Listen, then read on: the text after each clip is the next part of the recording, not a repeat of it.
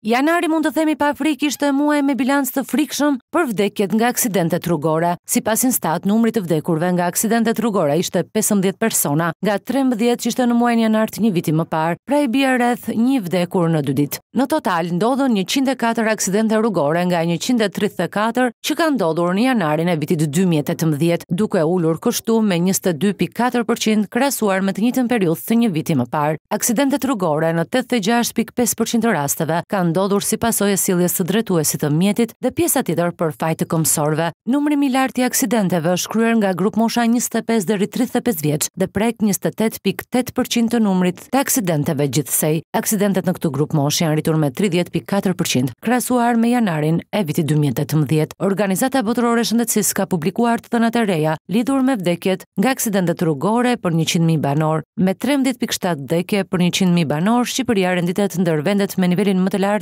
të humbjes të jetëve nga aksidentet në Evropë. Raporti thekson se Rusia ka rrugët më vdekjeprurse në Evropë, me 18 vdekje për 100.000 banor, më pas renditet Armenia me 17.1, Bosnia dhe Hercegovina, Gjeorgjia dhe më tej Shqipëria me Ukrainën me rreth 13.7%, Norvegjia dhe Zvicra me përkatësisht 2.7 dhe 2.8, por këto dy shtete kanë dhe numrin më të ulët të aksidenteve, pasi kanë rrugët më të sigurta për të udhëtuar në Europë.